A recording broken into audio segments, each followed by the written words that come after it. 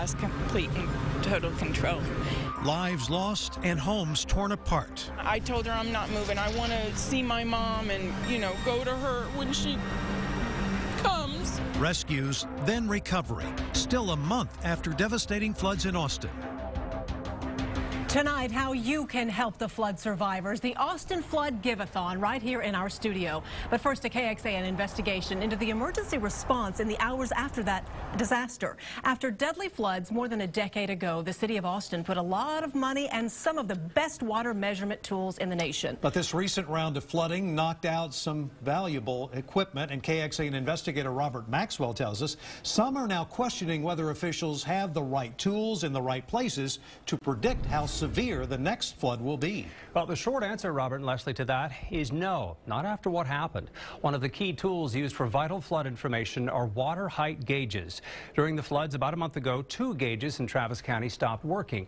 One was at Twin Creeks near Buda here, the other one up near US 183. But we discovered some low-tech heroics last month that might have prevented more lives from being lost. Milton Sundvesen has worked rainstorms for the U.S. Geological Survey for 20 years, but the storm that hammered the Onion Creek watershed. We've never had a measurement that high. It's never been that high. And that timing could not have been worse for 2 USGS water gauges to stop working. On the 183 gauge that morning, this USGS water flow graph shows the gap in the data first appeared with the creek well on its way to cresting. To get the critical water height data back to the city of Austin, USGS crews had to measure how fast the water was rising manually. When you're in a flood, you don't have time to go through and troubleshoot to say, hey, what's going on here?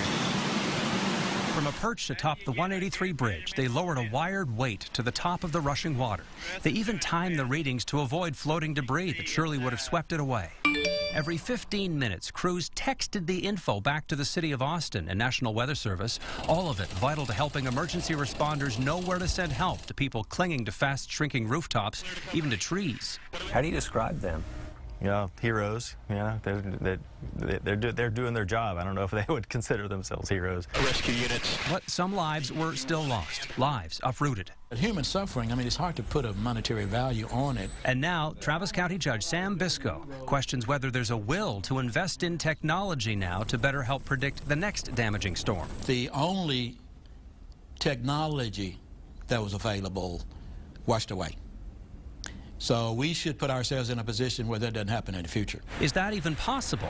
Inside the city of Austin's flood early warning system, KXAN was given a look at an impressive array of equipment. It's designed to analyze weather patterns, rainfall amounts, and stream flows from those water gauges, but they were all tied to real-time information. Flood experts admit for several hours October 31st, they were flying blind. We just don't know how much it's going to rise.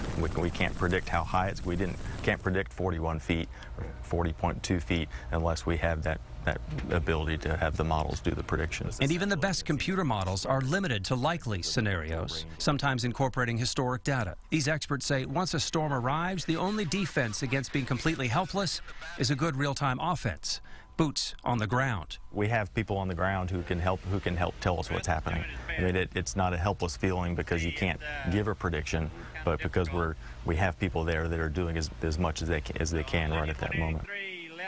And Robert, we understand Travis County's emergency operations staff is compiling what they're calling an after-action report. Sure, they've been gathering information from EMS, fire, police, all the different agencies. That we are expecting not too long from now, but what we expect to hear in it, of course, is how the county and city responded.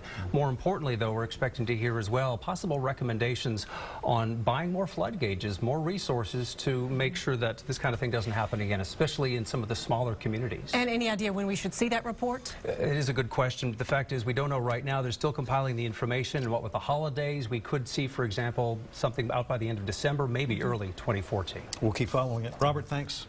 Well, your tax dollars pay for one of the gauges that got washed away. We checked, and the city of Austin is paying the U.S. Geological Survey more than $15,000 this year to maintain that gauge along Onion Creek at Twin Creeks Road. The other gauge that quit operating is paid for by the USGS. And I understand they operate more than 500 of these gauges across the state, Jim. They do, Leslie. It's really fascinating to see how it works. What you see here is positioned underwater where this gas line is constantly forcing out small amounts of air through what is called a bubbler. And based on how much pressure it takes to force that air out, you can derive the depth of the water above the sensor.